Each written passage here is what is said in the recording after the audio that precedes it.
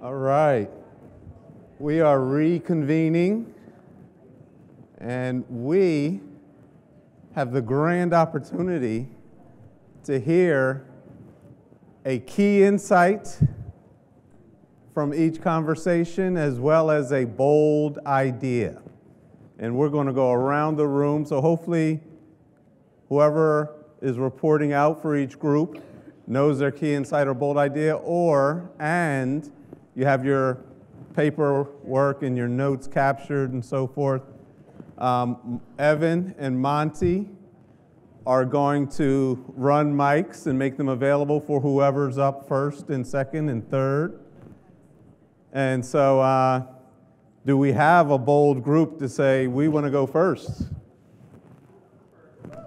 All right. Woohoo!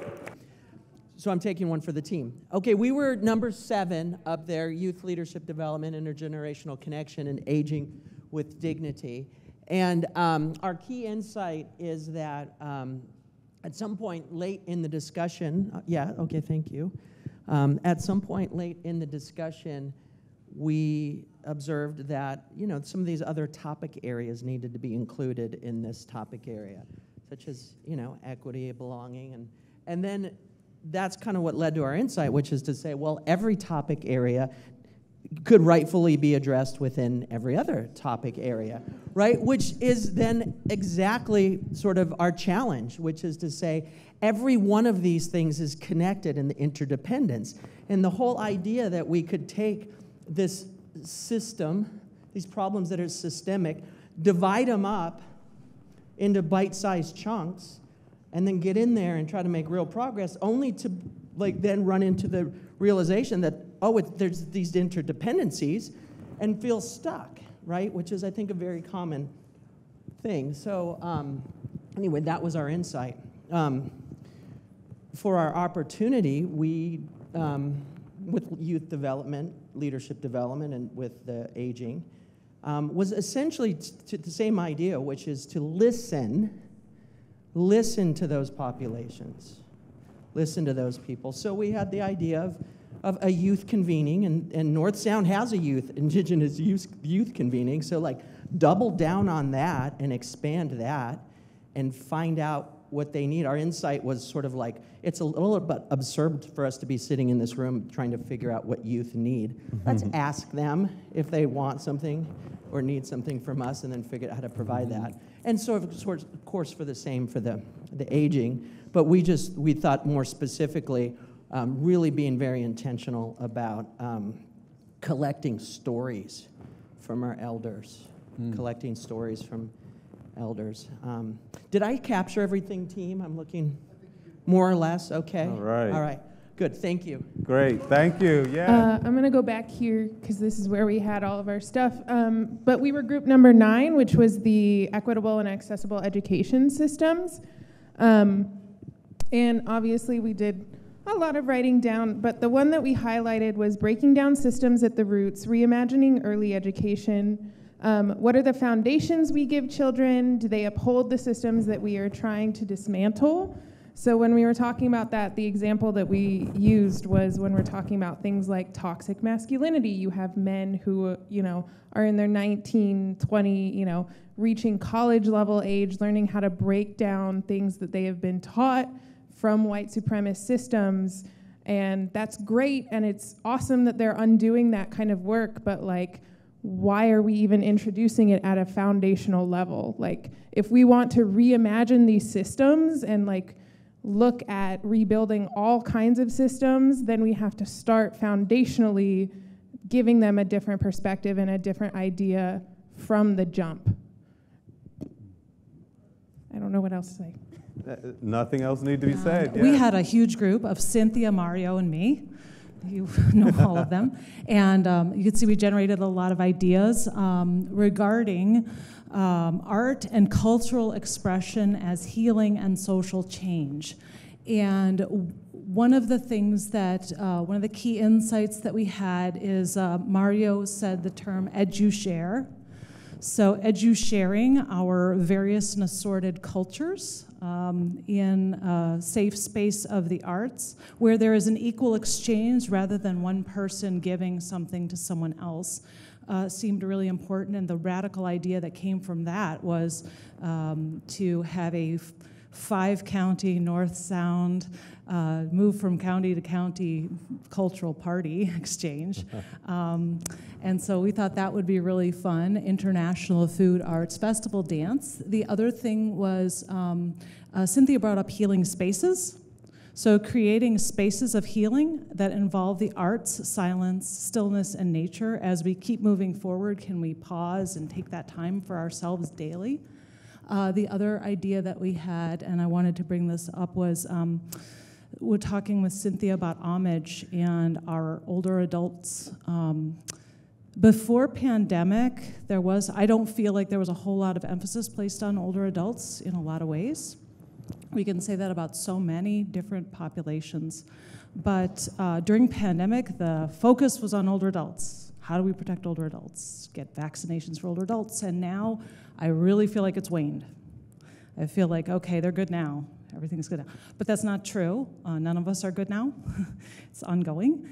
And we did a project with Aging While Whatcom, Chuckanut Health Foundation, called The Art of Aging. So if you want to, you can look that up, because we painted portraits of older adults and did a 1-hour interview that was condensed into about 5 minutes per person to tell their story of growing older in Whatcom County and what that was like. And with that, we learned a lot about their lives and the commonalities that we found among all people. And I think it was really effective and a great way to honor people. And then the last idea was just letting people share and celebrating those individuals through the arts, responding to that. So we have lots of great art ideas, and we plan on enacting them all. All of them, yes, give them a round. So I'm Laura, and wow, that's really loud. Catherine was my other partner, wherever Catherine's at. So there was 2 of us. We were in group 10, Disability Access and Justice. So looking at or talking towards Insight and Bold Ideas, we were talking about an ideal world in which people with disabilities would live flourishing and thriving and making a living wage if they were adults, or living full lives as children with disabilities, as child age. And one way to get there, we really discussed the need for more navigation of services for folks with disabilities and or families who have children with disabilities, that even as educated professional, I with a 20-year-old daughter who has autism, it's really hard to navigate the system to realize what she's qualified for, what she's not qualified for, how to get her help through high school and beyond. Because she is bright, she doesn't qualify for a lot of things, so we just don't know where to turn. You know, what you're thinking of disability and SSI. How are these children who have disabilities going to make it as adults making living wages? And it's really, I think, a challenge. But like I said, we need neurodiversity, and without that, we're a lesser society. So more support's needed. Thank you. Thank you. And our discussion was really built off of the idea that none of these bullet points exist on their own. And so we were examining the intersection of all of them and really looking at the larger question of who are the right people to do this work? What are the voices that we're listening to? Specifically, the people in the community that are impacted by the decisions that people in this room make. And so how do people in power, or people who have decision-making abilities, people who are deciding where funds are going, how do they receive feedback from dissenting voices, or from voices who have traditionally been marginalized or pushed out, and being willing to take in that feedback in a way where people who are providing it feel respected, honored, celebrated for what they're bringing to the table. And so just recognizing that dismantling all the isms and all of the systems that have caused harm, that it's actually creating something new that doesn't exist. So really looking outside of those systems and looking into what is new that is wanting to be created, and listening to the voices of the people who are directly impacted by that as the beginning, middle, and ending point. Wow, great. Yes, give them a hand. I am voluntold to represent Group 2. Grab some notes. We didn't write a thing down, so I'll do my best here. The time to think about emergency preparedness is not during an emergency. We need to pre-plan, and every emergency brings unique challenges. Something that we do at EMS is just play a little game, which is, what does the emergency require? What is the severity if it happens, and what is the likelihood that it will happen? Some of those might look like an active shooter events, MVC or motor vehicle collisions, winter storms, earthquakes, fires, etc. So all of our communities probably have similar emergencies. But how we respond to those is unique to the community as well. Each of us has the opportunity before an emergency to prepare for that emergency.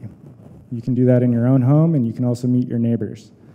If you wait for the government to respond, you may not get any help for a while. So your neighbors are your best help, and you're your best help to your neighbors. Some of the things to identify: food, water. Do you need medications? Who's going to help you get those? On San Juan Island, our winter storms are not that severe, but pretty likely. And most recently, our winter storms required the need for pharmaceuticals to be delivered and food to be delivered to people stuck in their homes. Add to that a wind event, broken ferry, our problems get bigger. This requires the use of people with big trucks and a helping hand to get that, and we're a small community, so we have a lot of eyes. One thing you can do in your community is just get to know your neighbors and understand what they have to help as well. So when the trees fall down on your road, you know who has a big truck to move the tree, who has chainsaws to help you move logs. So you're not waiting for somebody, you can take action immediately. And then after that emergency, have you learned anything? Can you adjust the way that you prepare for the next one? If we develop systems within an emergency that we can respond with, the variabilities that come up during the emergency are easier to tackle. So if you know that EMS is available, that's great. If you know that fire is available, that's great. But if a variable pops up and you know your neighbor can help you fix that, now you're working in this kind of creative space within a system. So create your system within the emergency, preparing, whether it be floods, wildfires, we can prepare for these things, but the variables still pop up. So be ready for the variables, be strong in your own preparedness, learn from each other. And we could talk a lot about climate, but really we're as strong as our neighbor. So be a strong neighbor, get to know each other. All right, yeah, round of applause. Hi, I'm Maria Santos, and a little bit concerned that I didn't get the memo that maybe an ACHer should not be representing partners. I don't know. That's okay. I'm not quite sure, but we were in Group 6, and Equity and Belonging. And just gonna go over here real quick because it was such a robust conversation. We all decided to exchange information because this needs to keep happening. We had a great conversation that started with our first insight first, namely, we might have more than one. The power differentials can shut down conversations. For example, rank can't remove the hat. That kind of came up because of what Clarice said, that there really isn't psychological safety. Just kind of doesn't exist. And my sister is right under the assistant superintendent in Long Beach School District. And she said, if you can find out in that group how you can have psychological safety when rank is in the room, please let me know. Because she said that really doesn't exist.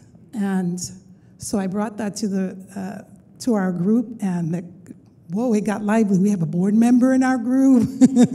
We have like a veteran 30-year, exec ED in our room. So some of the people that don't get a chance to tell their boss how they feel were there. And they kind of said it, and it felt really good.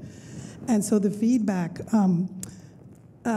if inside the organization there's not the values, how are you supposed to live that work? So how are we supposed to have that psychological safety if we don't have the values in? That was a big question. So and how do we advance psychological safety, acknowledging safety doesn't exist? Having that dichotomy, how do we still do it? How do we step into that brave space without getting fired?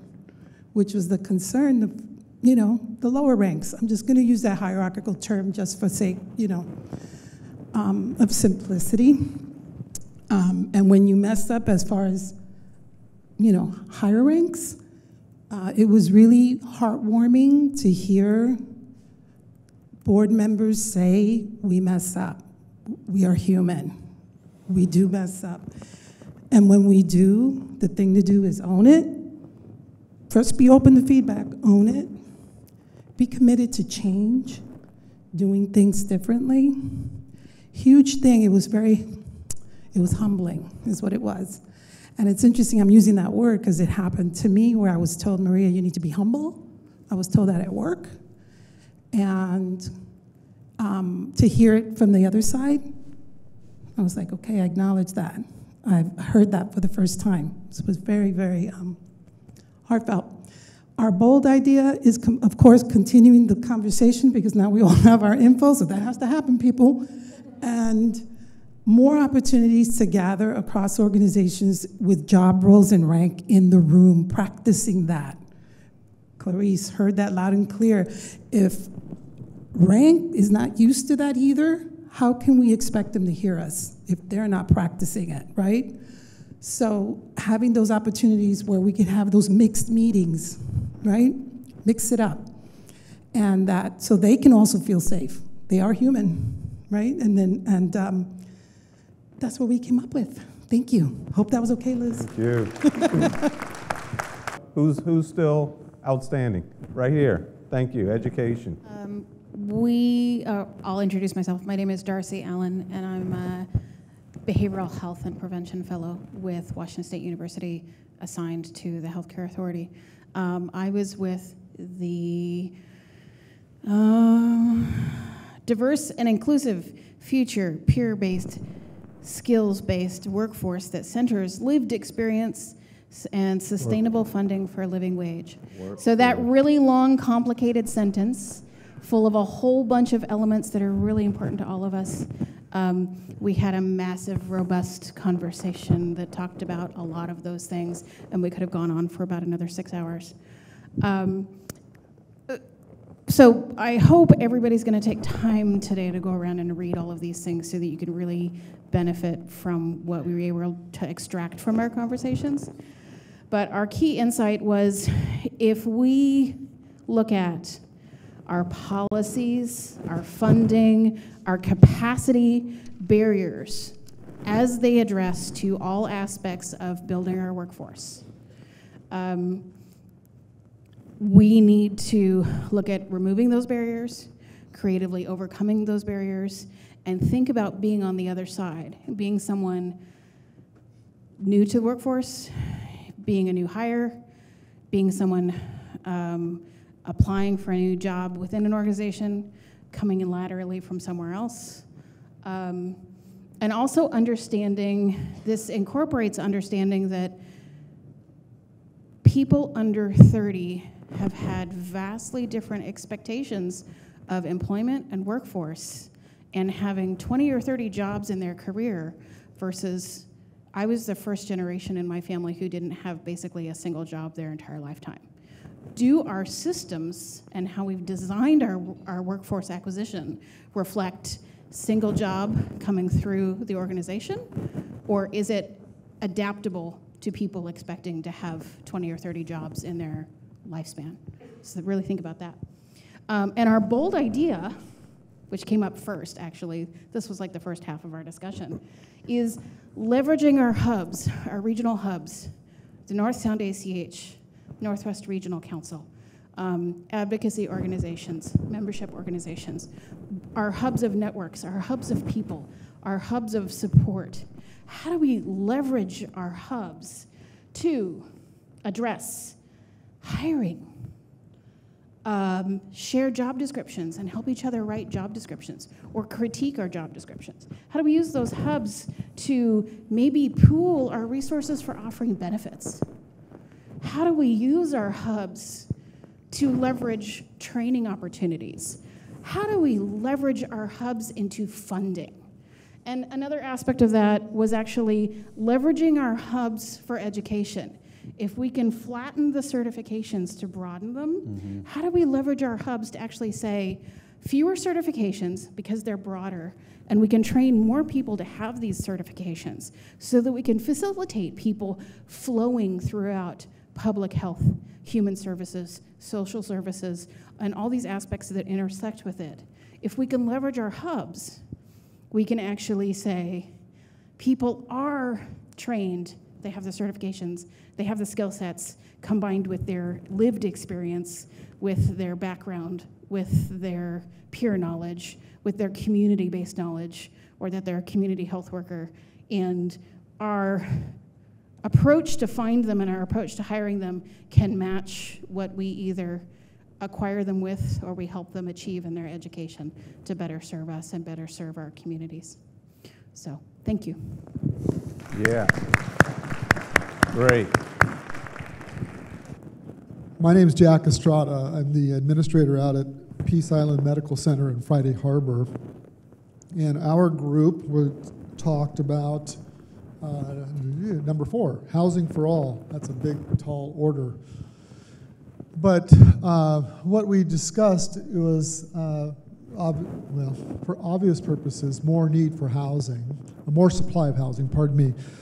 But it was interesting. I don't think we can forget the fact that there are people that don't think we need more housing, right? So just to keep that in mind, the antithesis of having more housing is there are people that don't think we do and put up lots of obstacles about that.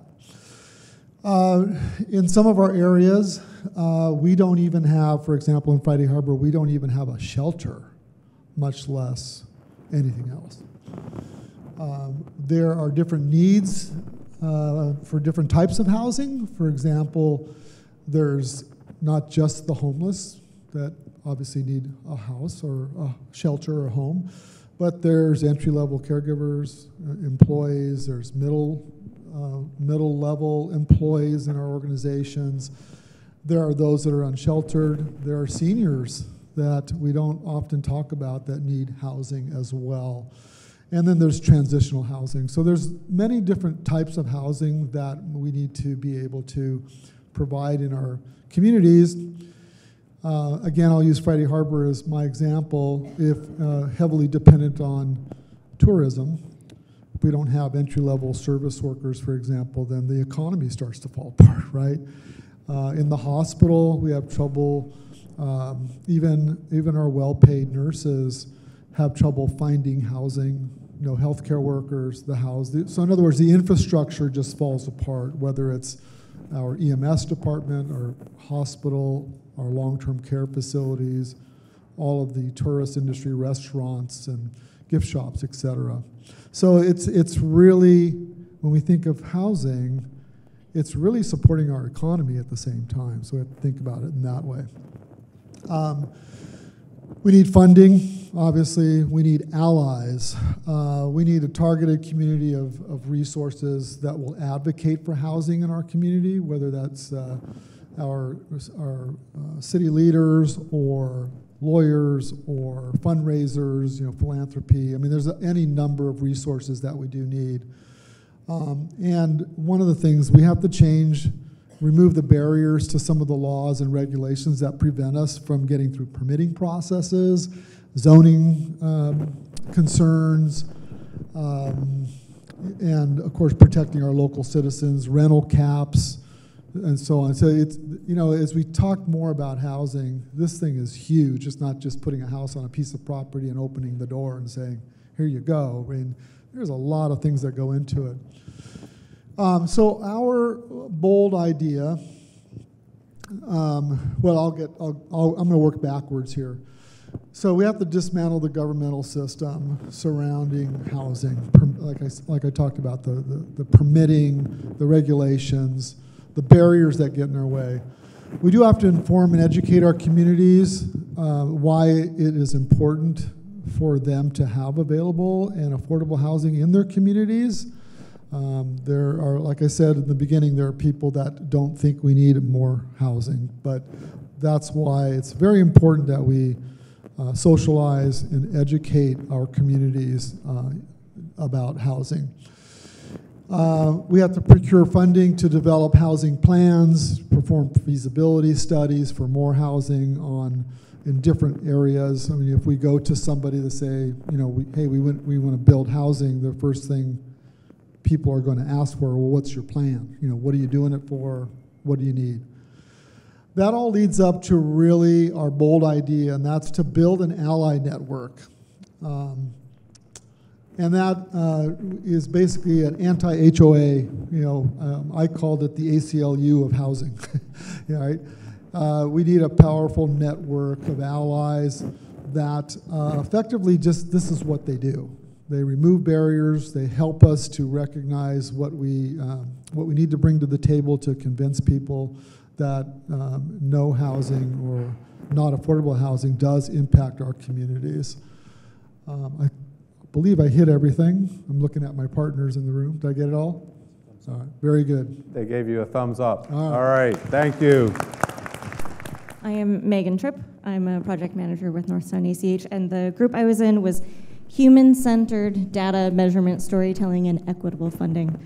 And I want to start by thanking everybody who was in that group for sharing so freely. The conversation started with a lot of examples of what data collection has looked like in practice, and then what reporting has looked like in practice. So the entire conversation was very grounded in the work that is actually being done. We started out talking about collecting data in a way that is not continuing to cause harm, providing information about why that data is being collected, how it's going to be used to the people who are providing that data, so that people can really provide consent for their data being collected and being used. And then we also talked about systems in which services are being provided in exchange for data and how that is extremely problematic. We don't really like that system, but it is something that currently exists. So we spent a lot of time talking about the system as it exists right now and the ways that we can approach that in a better way, but what it really all came down to was if the people who are providing funding for all of these services were asking for information in a different way, looking at information in a different way, and really trusting what people are saying they need, then we wouldn't need to be putting Band-Aids on all of these different issues within data collection and reporting systems. So the term that came out of it was trust-based funding. Individuals know what they need, organizations know what they need. So if funders and payers could just trust that we know what we're doing, we know what we need, people know what they need. That would be our bold reimagining. And I will finish with my favorite quote that came out of it that is a little bit aside from the bold statement, but data is only information when it's put in context. I thought that was, if you're in the data world, I love that quote. So Dinita, thank you for that. Yeah, yes. So are we complete? Is that everyone? All groups have gone? No, we've got one more. I was kind of hoping you'd forget about food. So we focused on food, environmental justice, and food security and sovereignty.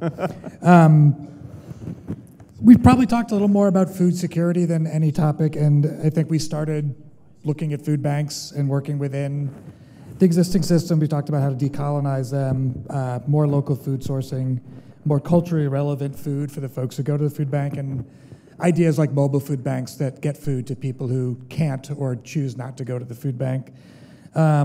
We then moved into talking a little bit more about maybe how do we shorten the line at food banks. And we talked about things like prescriptions for food, screening for food insecurity at healthcare settings, ideas like keeping the free school breakfast and lunch program for everyone that popped up during COVID to not just exist during that healthcare crisis, and expanding access to and the benefits from food stamps. I think we recognize that this was working with and maybe improving upon existing systems, so I think the boldest suggestion that was made might really radically get rid of food insecurity and lead to food sovereignty, and that's something like universal basic income. I like the term universal thriving income better, so like folks just aren't meeting their most basic needs. It's not a great acronym, but universal thriving income might be the way to really dismantle this stuff. So, thanks. Yes. Thank you. Again, there was no time off. You guys took this on. And if you're sitting here and you've got a couple of brain cells that are still working, you're kind of churning on what are the major takeaways here, all right? And you may also be thinking about what am I committed to, all right? Which is what we all want to walk away from this experience with.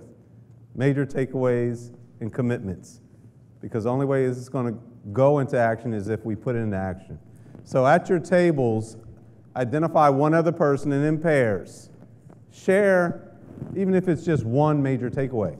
All right, you're only going to have 4 minutes, one major takeaway and one commitment. And whether that commitment is me personally or something I can do within my organization or a commitment I want to make in the context of the network. Share those two things with one partner at your table. You got about 4 minutes, so 2 minutes each. Sorry, you guys are champs. There's a nice murmur in the room that says you are still in it. Here we are at 3:30. We're supposed to be closing, and you still want to talk about this. We got the right people in the room. So we want to invite, because somebody may have something burning as we close out. And I want to make the point. This isn't just busy work. This isn't just occupy your time, space, and work and effort just to see this float off. You guys have real power in this room to not only take these ideas, talk about them in ways where you acknowledge the intersectionality of things. And one of the things we see about communities that are really moving on big issues like this is when they acknowledge the intersectionality, they multi-solve, they see how if we're addressing this, we can also deal with that at the same time, simultaneously, because if you're working at a systems level, you recognize already the overlaps, right? So what was a major takeaway that you want to lift up before the group, and or what is a commitment? Because if it is to be, all right, that you, or on behalf of your organization, you want to say, this is what I'm committed to going forward. So we've got a couple of mics again still. Who would like to share a major takeaway from this conversation, or just simply something you would love to see move forward? Anyone? You guys were pretty robust a second ago. Right there, thank you. I guess I'll say my commitment, going back to my organization, going back to my work, and being truly committed to be brave and ask for things and share, create a place where we can, don't wait for somebody to be the hub, begin to do the work. Oh my gosh. Yeah. Powerful. Where's Van? Be bold, be brave. Don't wait for somebody. Thank you. Someone else, right here. Really thought about the conversations we had in our small groups, but then also what to share with each other. And for me, it's the idea that if we are supported within our own structures, our own organizations, whether it's professional or volunteer or personal or all of them, if we're supported to be able to push back within our own organization, to fight for creativity, change, upending, whatever it happens to be, if we're supported from within to build confidence and skills for doing that, and they still have our back, then we can be supported from within the organization to push back with our outside partners. And primarily I'm thinking about, we're all dependent on this stupid concept of grant-based funding. It's stupid, and there's no good reason for it. So we can leverage our ability to be backed up by our organization and to be confident enough to say, why does it have to be this way and look like this? Can we start pushing back incrementally with good knowledge and good reasoning, and to say, I'd like to try something. Don't burn a bridge, right? But just say, can we try something? And I think we can start to create change by making those kinds of movements, but it has to start from being supported and respected and given that structure and given that respect and esteem. Great point. How many of us have had the experience of when it wasn't just me asking for something, but I had this one and maybe a gang behind me? That's what you have. The ACH not only has resources, but it has a voice, and that voice is you all collectively. So leverage that voice, have the creative ideas, have the creative conversations back at the ranch. Anyone else? Another key insight, key take back there. Thank you. I just want to say, being honest, coming into this, I didn't have a lot of high hopes. I've been to other events that have had, DEI attached to the name, or the word radical in the title, that it was just a lot of performative, surface level, kind of ended up being, how do we pat ourselves on the back and make ourselves feel better? And that was not the energy that was brought into this space. And it was really refreshing. And it was awesome to see actually people dedicated to change that wanted to see actual radical improvement and actually get to the core of radicalism. And I think that was really cool. All right.